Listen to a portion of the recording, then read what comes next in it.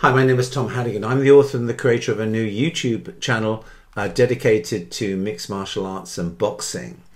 Today I'm going to look at a potential matchup between Daniel Dubois, the world IBF champion, and a prospective opponent. Now, Daniel Dubois has recently been successful in his matchup against Anthony Joshua. Now, there was the possibility that there would be a return. I think there's an element of discretion on the part of both Dubois and Joshua.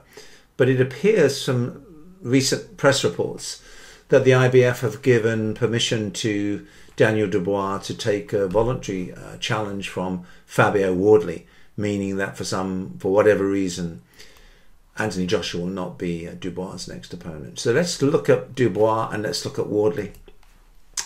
This is the champion, Daniel Dubois.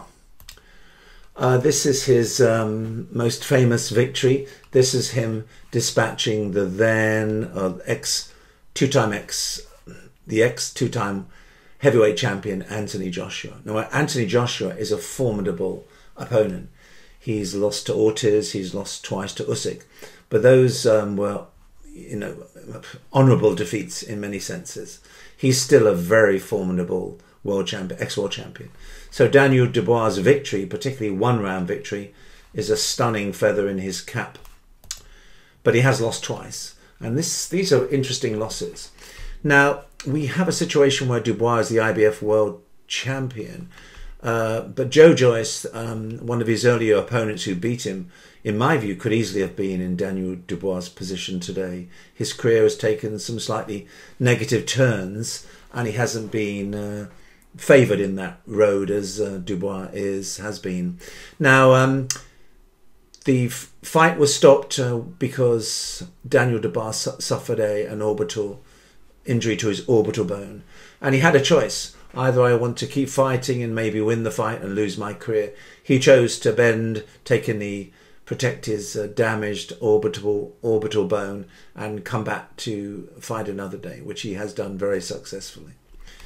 But just to reiterate, Joe Joyce is a formidable opponent and not out of the World Championship picture at all, even now. Now, this is Daniel Dubois attempting to wrest the World Championships, all the belts from Alexander Usyk. And of course, we know that Usyk is one of the world's great boxers. He may be the best boxer, light heavyweight, cruiserweight and heavyweight ever. He's that good. And the interesting thing is that Dubois wasn't outclassed. And there was one critical point in the boxing match when Dubois hit him at on the belt, and Usyk went down and stayed down with the referee's permission. Many people take the view that it was a genuinely illegal blow and that Usyk was deserving of the respite. Other people take the view that it was a legal blow and Usyk was exercising gamesmanship to recover from the blow.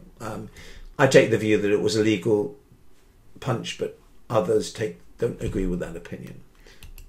Now let's find out a little bit about Daniel Dubois. Okay, we have his two losses. In 2020, he lost to Joe Joyce because of the orbital fracture. He then beats several good professionals, Trevor Bryan and Kevin Lorena. They are good professionals. And then he, in my view, slightly prematurely challenged Alexander Usyk for the world titles. And of course, this was when there was the controversial low blow and the respite time for Usyk. Since that time, he's fought three extremely talented opponents. He beat the American Jarrell Miller. Jarrell Miller doesn't have the best press. A lot of people doubt his long-term prospects in the heavyweight division. I don't think he's out of the world title picture at all. He beat Filip Hrgović, I think his first defeat. And then there was this stunning victory against Anthony Joshua. So these are quite extraordinary victories. And there's no disgrace in his loss to Usyk and his loss to Joe Joyce. I mean, if Daniel Dubois maintains his winning streak, I think there could be a match-up down the road with Joe Joyce. I think that will be a fair outcome for Joyce. So let's just overview his career and his strengths and weaknesses. Dubois is a talented boxer with notable strengths, including his power and size. He's about 6'5", 220 to 240 pounds. He's a formidable opponent in the heavyweight division. But he has weaknesses, such as obviously his limited experience, and he has some defensive vulnerabilities which can be exploited. The major vulnerability is the fact he has a mindset of going for the kill. The great thing about going for the kill, if you have a formidable punch, is that if you hit your opponent, you can knock them out. What happens if that knockout blow doesn't come? You know, what other skill sets do you need to have developed in the meantime?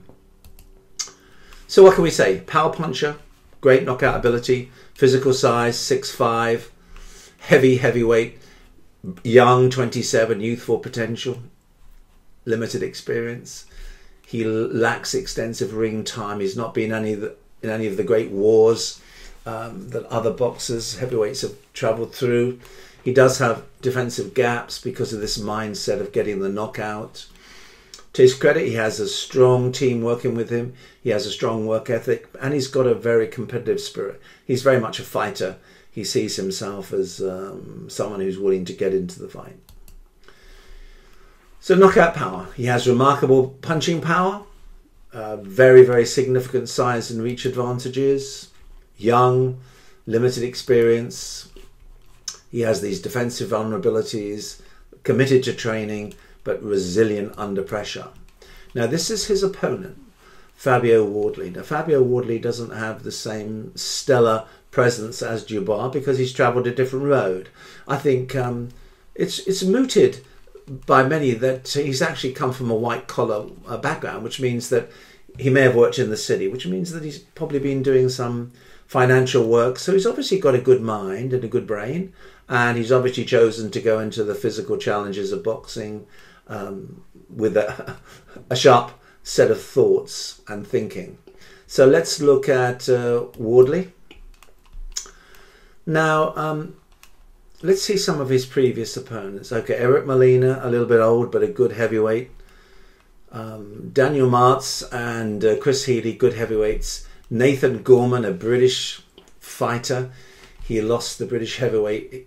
He lost the opportunity to become British heavyweight title in his fight against Wardley. But Nathan Gorman is a fine boxer, as is another opponent, David Adelaide. Now his final two opponents, Fraser Clark. Fraser Clark is a very high quality boxer, and Fraser Clark challenged Wardley for his British, Commonwealth, WBA Continental and WBO European titles. It was a draw. I think it was a fair outcome. Wardley was very damaged. His nose was extremely damaged at the end of the fight, and most people thought that both Wardley and Fraser Clark were worthy of a rematch. Unfortunately, the rematch didn't go well with Fraser Clark.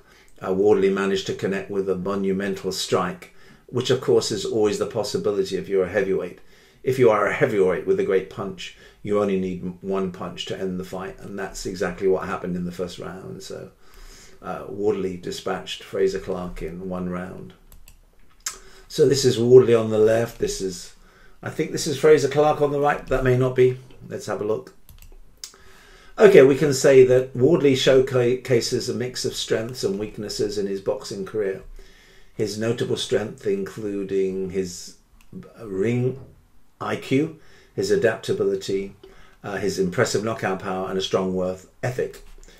But he has been inconsistent in performances up to now, that's true. He does have a need for improved defensive skills and he does need more experience. It's interesting that he may be choosing to take the immediate challenge against Daniel Dubois, whereas it might have been better to have waited for 6 months or a year, get some new fights and experience under his belt. But anyway, if the fight happens, it's because Wardley has chosen to play his part in the fight. What can we say? Wardley is very adaptable. He has knockout power. He doesn't have the same knockout power as Dubois. He does have a work ethic. He's got a great set of trainers. He's very dedicated to the training process. He has been inconsistent in some performances. He does have these lack in defensive skills, and of course he does have this experience gap. Now, of course, if he's managed correctly and with refinement, he has the capacity to excel further in boxing. Now, whether he's going to be able to achieve that success against Dubois remains to be seen. I think probably Wardley versus Dubois now is a little bit soon for Wardley, but that's okay. He's adaptable. He does know how to change tactics mid-fight. He's a clever guy. He does have knockout power. He doesn't have Daniel Dubois' knockout power. He has a very good work ethic. He's got a solid group of trainers who are training him every day. He's shown inconsistency in previous performances. He's shown defensive lacks. He's shown a defensive gap, but he has the potential. So my pick, I think the winner will be Daniel Dubois.